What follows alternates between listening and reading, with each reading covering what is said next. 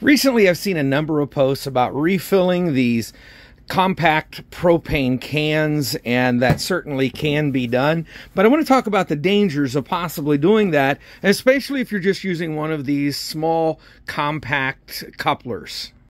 Always make sure that the tank is pointed away from you and that the valve on your supply tank is in the off position before removing. Another safety consideration is that you should keep in mind, as you can see here, that these small, and I do carry these because they're compact refill adapters, is that they are through adapters. So there's no off valve on this.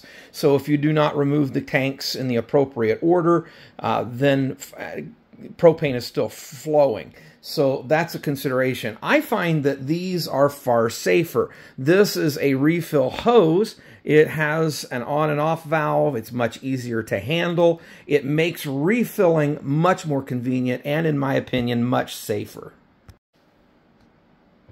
Most of the instructions are going to tell you that you can bleed off the air to get more liquid into the tank by relieving the pressure at this valve, so more liquid can fill the can. You'll get more gas into the can. The problem with that is this valve is not designed for that type of release, and it will eventually leak. I can tell you I know this for sure because I had one of these cans in one of my totes.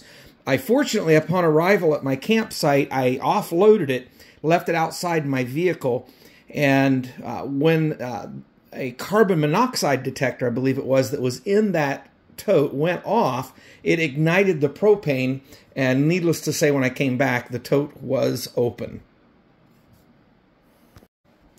Since then, I've started using these refillable tanks, and you can purchase refillable tanks, and they are actually designed with a threaded valve that allows you to relieve the pressure, and they come with a tool. I always drill my cap, protective cap, so I can keep the tool with it at all times. These can be refilled, they're designed to be refilled, and they are far safer.